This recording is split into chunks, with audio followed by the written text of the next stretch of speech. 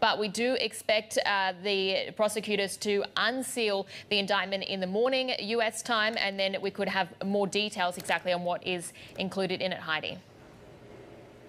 Where does this leave us when it comes to the House hearing? Because we already had prepared remarks from Sam Bankman-Fried, along the lines of really what he's been saying in media interviews over the past few weeks, which is admitting to managerial missteps, but not admitting to any wrongdoing or fraud.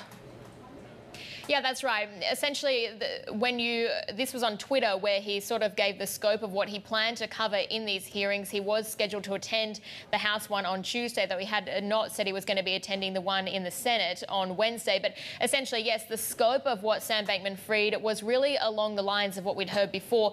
He was interested in detailing more of the details of the FTX collapse, but essentially he was still focused on sort of exonerating himself from any sort of real culpability in it, because he was also really focused on trying to let people know the man that he could have been, even though he, of course, had made some mistakes in the past. But yeah.